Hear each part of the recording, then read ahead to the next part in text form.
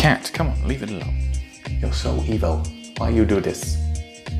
Weirdo. Yes. Seriously, leave the light alone. Come on, man. Get off the... Come on, down. Down.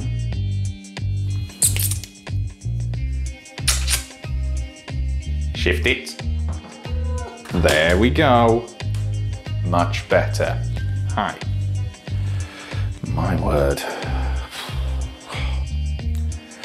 You know, when, you know, like that thing, that old, that old filmmaker and presenters thing, never work with animals or children. Like, absolutely, 100% never. If you're in front of a camera and you need them to do something or need them to not do something, that's the thing that they're gonna do or not do, depending. Always the opposite. Bloody cat. Seriously, dude, like, come on, man. Will you get out the way of my light? Come on. Dude.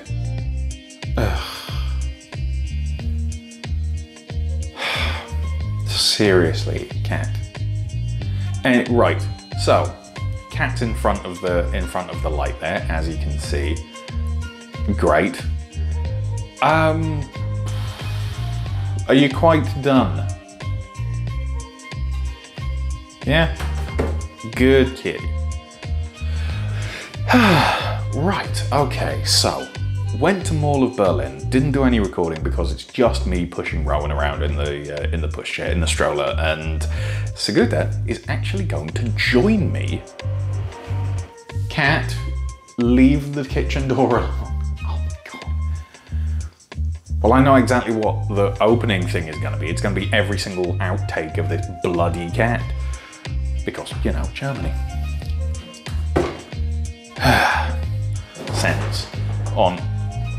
Get out of the bottle bag. Oh my God. Yeah. Hi, kitty. What's wrong? Have you lost your way? No? No, you're just trying to get the microphone. Yeah, of course you're just trying to get the microphone. You come up here. Hi. Leave that alone. There we go. So. Meow! Meow! Hello and welcome to day number... this. I'm so sorry, I should have looked. I should have been sticking with everything that I wanted to do and recording every single day, but I'm still trying to get back into the swing of things. How are we getting on? We're getting on okay. Like, I've come up a little bit in weight, not a great deal. I mean, we're talking within a kilo, like within 2 pounds, which is pretty much like a maintenance level. I've been sort of like yo-yoing back and forth and stuff, but I've not been doing particularly well diet-wise either. Like, you'll see that when it comes to the food segment. But you know, like I've been making some progress back into the normal swing of things. I've had a couple of days where I've gone completely vegetarian. I've had a couple of days where I've been like fully McDougall compliant for the first half of the day and then like ruined it on the night time, or like ruined it first thing on the morning and then got back into the swing of things for the evening. So I'm getting there. That isn't exactly what I want to be able to report to you. I want to be able to say, yeah, like I'm back on it and I'm doing great.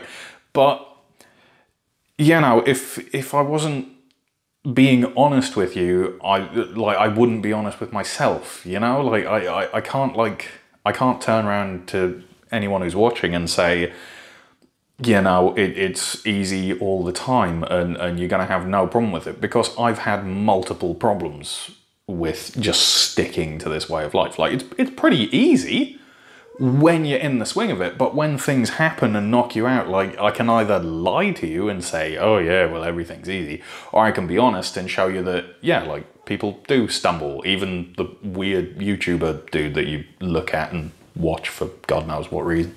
But anyway, you know, no judgment on you. All 600 odd of you, weirdos. Like seriously, I'm still like baffled every single day as to why there are 600 plus people who watch this. Like, not all at the same time, obviously. Please don't knock over my lights. Like, seriously, Cat. Like, come on, man. Like, I don't come and kick over your food bowl. Anyway, right. We've been in and out and around and done stuff. I've done some recording as well. And just, you know, I'm going to throw that in at some point during this. Possibly like at the beginning, at the end, I don't know. It's just like time-lapsey sort of footage of going places. We've been to the Mall of Berlin, but I didn't record anything while I was there. Sorry, the cat, like Dexter. We've been to the Mall of Berlin, but I didn't record anything when we were going there just because it was just me and Rowan and I'm trying to get the pushchair out, and doing that with like camera equipment on is possible, but like, I just needed to get there, you know? Things have been going decent, like, yeah, we did that, and we've been out today as well. We went to a restaurant today. We finally managed to go to the barbecue place that I've been wanting to go to since Sigurd told me about it, probably about a year ago, and we finally managed to get onto it. And you know what? It was good. It was definitely good, like good meat, but I don't know, like I kind of came away from it just wanting something different, wanting something else. Like I was like, oh yeah, that was really good, but you know, it didn't quite hit the satisfaction level that something like that would have done before. Like really tasty, really nice experience, but yeah, I don't know, probably just not enough carbs. Right, so good news. Let's get on to good news. Let's get on to the thing that I'm kind of excited about, which is Sigurd is actually going to join me. Cat!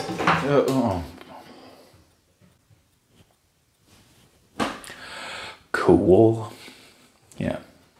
Okay, let's get into the slightly more exciting news that I've got, which is Sigurd is actually going to join me in this stupidity of trying to get back into, you know, eating vegan and that sort of thing. So today I went out, it's a Sunday today, but a couple of stores were open. Like every now and again for specific weekends throughout the year, there's a Sunday opening for stores, usually like supermarkets and food places and that sort of thing, that aren't usually open on a Sunday. But I went out and I bought a bunch of stuff. Like I spent like 52.07 € on just everything. I bought like kohlrabi, potatoes, tomatoes, peppers, radishes, carrots, some awesome glass Tupperware tubs. Not quite exactly the same as Brian and Jessica have, but still like decent size, and they should keep everything fairly fresh and you know, quite large portions. And I have just sliced everything up and thrown it all into boxes and arranged stuff. So Sigurda has a salad that she can just pick up and take to work tomorrow with her. Which is, you know, entirely like McDougall compliant. We've got baked potatoes here that I've left out cooling for a little bit. So she's gonna take a couple of those. I think she does have a small, and I mean really small, pot filled with grapes that she's gonna take, just because, you know, like I'm not exactly like giving her like the full the full thing of like, no, you can only eat potatoes and some vegetables, and you know, like we're not putting her on a Mary's Mini. We're just like letting her try this sort of thing and removing a lot of stress from it, because now she doesn't have to like pick the food that she's cooking and making and taking and this, that and the other. It's me that's doing it, which, you know, I've been doing that and prepping stuff for myself for all these months leading up to this point. I don't know why she hasn't just given up and let me do it before now. And before any of you start commenting about my culinary prowess, this is literally just chopping up vegetables and throwing it in a box. Like, you know. Anywho, all that away to the side. She's joining me. We're going to give it a go. And after I've had this week of like sticking with everything solidly, then I'm going to start Mary's Mini again. So next Monday, not this one coming, not the one tomorrow, but the one after, that's Mary's Mini number 3. Got it? I haven't come up with a name yet, but that's when it's happening. I had a realization the other day as well, which I think is going to help me with, you know, sort of going forward and getting back into the swing of things, but I'm not entirely sure. Like, I'm hopeful it's going to help. And that realization was late at night on Thursday. So Thursday was games night. I ended up ordering in some stuff from a normal takeaway, eating some lamb döner and that sort of stuff. Not the greatest decision ever. It was decent enough, but you know, it wasn't great. And I came to this decision. I had this realization, which was as I was laid in bed, just, you know, sort of trying to go to sleep and the brain's still going as it tends to do.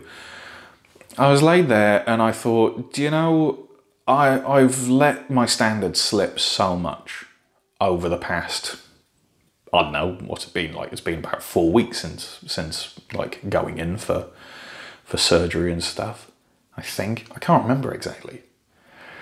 But, you know, I'm sort of laid there and I'm saying to myself, I put myself through all of this work. Like, I've vlogged almost every single day. There's been some big gaps, don't get me wrong, but, you know, I've done this all of this time. I've got like 600 plus people that are like, you know, following my channel at least, or at least subscribed. You know, they don't all watch my videos because, you know, I get that people don't have like 20, 30 minutes, an hour to watch me ramble in front of my cabinets every single day. But I've got this massive support network of people that are sort of like at least tangentially invested in my journey. And I've put myself through all of this work and done so well and made so much progress. And I do mean so much progress. Like, I'm down 50 pounds. I'm still over 50 pounds down from when I started. Even with having a month or 3 weeks or whatever it is, just eating meat and doing stupid stuff because now it doesn't hurt when I do it. Like, idiot. What was the point of doing all of that if I'm just going to throw it away? And my intention has never been to just say like, yeah, like quit it and meh. But like having all of this stuff with like the surgery and everything, and yeah, I know it was extremely minor as surgeries go, but like I've never had that before. And when you face that sort of thing, it can be quite off-putting. It can be quite scary. Like I was a little bit worried about it all. Like, I'm not downplaying it. Like, I know that it's a very, very routine thing and it's all gonna be fine 99 times out of 100. But, you know, I've never even broken a bone. I've never been in hospital before. Like, not for me. So having to go through all of that was like this weird, like, I guess like existential thing, like, oh my god, like I am actually like just as vulnerable as everyone else. Like, yeah, I know like it's a really stupid thing to think that you're completely invulnerable and what have you, but like I always thought I was like healthy despite my being overweight and stuff, and it turns out that no, like, I mean, like, since I switched to this diet, I've had nowhere near the amount of colds that I've had previously, like, year on year. I've had, like, when I've had them, they've been nowhere near as bad. Like, I've not had a single reaction to like certain spices that I would usually do. Like I think I told you about this. Like I'm not allergic to anything by any stretch of the imagination. I'm not. But like there's like one thing that I ate. Like I think it's like paprika or something or other, Pringles, and it always sort of like inflamed my throat a little bit and made me cough. And there were certain things that I would eat that would have that same reaction, and I never figured out exactly what it was. But like since I started like just eating plant-based, I've never had that. No matter what spices I've thrown into stuff, it's just gone away completely. Even all of this time when I've been eating a bunch of utter rubbish and eating like potato chips and this and that and the other and fat and grease, it's all been fine. But like, you know, I don't know, it's kind of a weird rambly point that I'm trying to make, like every other point that I try and make, right? But yeah, I think all of it just threw me off and I lost my way. Yeah, I don't know, like I've come off of the wagon, and I've been off the wagon for a while, and I've been trying to get back on the wagon, back on the footplate even. And that's been hard. And I'm still not perfect. Like today definitely has not been perfect. You know, you don't go to a massive meat barbecue and think that things are okay, you know? But I'm trying, and I'm getting there. And yeah, I don't know. Hopefully, I will just be back to normal, and I'll be back on this journey, and I'll see my scale numbers coming down and have some extra non-scale victories and that sort of thing. And we'll just go from there. Okay? Good. Speaking of non-scale victories, actually, like, I think my neck looks a bit thinner, like around this bit. That might just be because it's been so long since I recorded a vlog that I have completely forgotten what I look like on camera. Maybe. Another thing was when I was laid in bed, I felt like my elbow on the back of my arm, and I think just because of like the way that I was laying and the fact that, like, you know, the fat is you know, sort of shrunk a little bit, it just felt weird feeling my arm, like my triceps and biceps and stuff. It was just like, ugh, it was so strange. It genuinely felt like someone else's arm, even though, you know, I can feel both sides of it. So, what else? Like, nothing really. Like, my stomach looks a little bit thinner, I guess. You know, I'm still taking my photographs every single morning. There's been some spots where I haven't, like over the past couple of weeks after having my surgery and that sort of stuff, just because I didn't have access to a full-length mirror. I'm looking a lot more like straight up and down than, you know, capital D or capital P as the case may be. Yeah, like that's been pretty cool. And oh yeah, I stretched today. Like I happened to stretch in the living room in front of our mirror, and I, you know, arms up, but a full extension sort of thing. And it was really weird. I actually saw like the edge of my rib cage, you know, like the sternum and stuff. I saw that creep up and bulge out over the top of my belly for the first time in, I don't even know how long. I don't even think I've seen myself at a full stretch without like a giant distended stomach. And this was so strange because, you know, it's like, here's the curve of the sternum, and then it dips in ever so slightly where the edge of it is, and you know, the skin is still attached to the underside of it, and then it goes out into the belly. And I was like, oh, that's a bit weird. But yeah, that was kind of cool, actually. Like, it shows that things are changing and things are being very, very different. And I'm totally for that. I am very much looking forward to completing these Mary's Minis, the ones that I'm going to do in the future, and just crash down and hopefully, you know, hit about 90 80, I don't know. Whatever it happens to be in time for November. A thing that I didn't mention.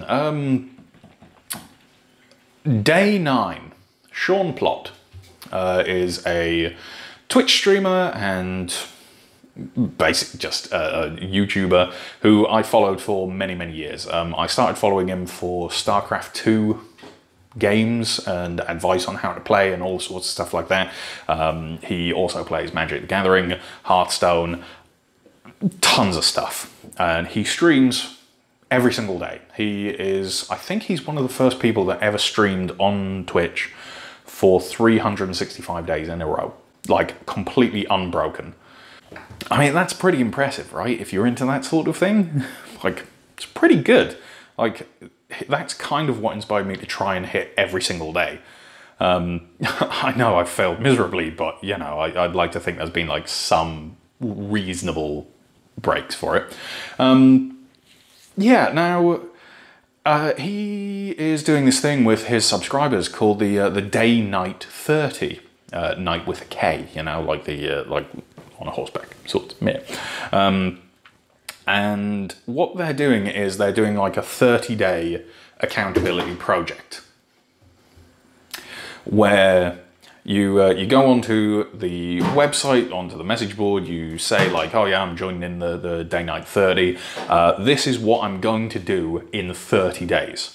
And you don't put like a defined endpoint on it, like, I'm going to learn programming in 30 days, woo! Because that's kind of unrealistic.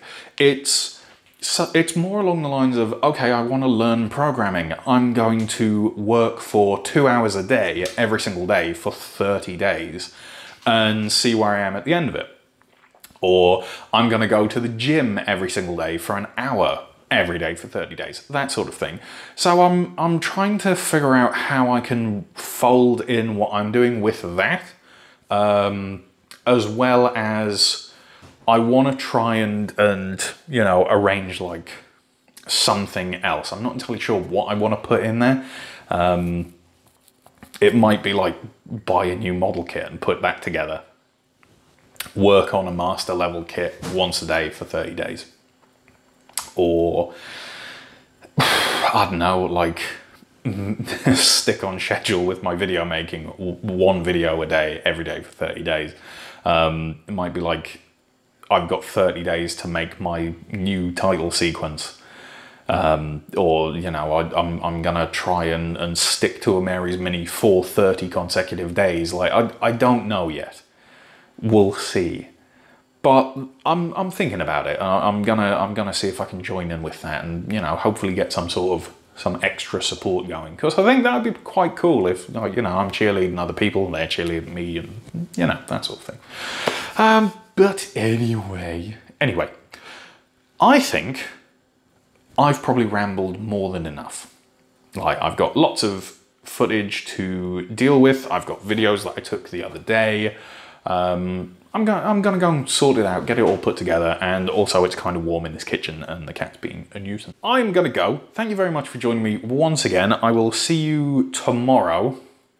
I'm making a damn promise. Tomorrow, okay?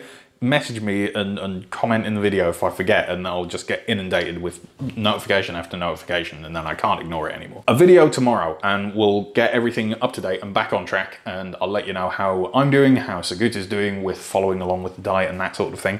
And yeah, I'll see you then. Okay? Good. Right. Have a good one. Bye-bye.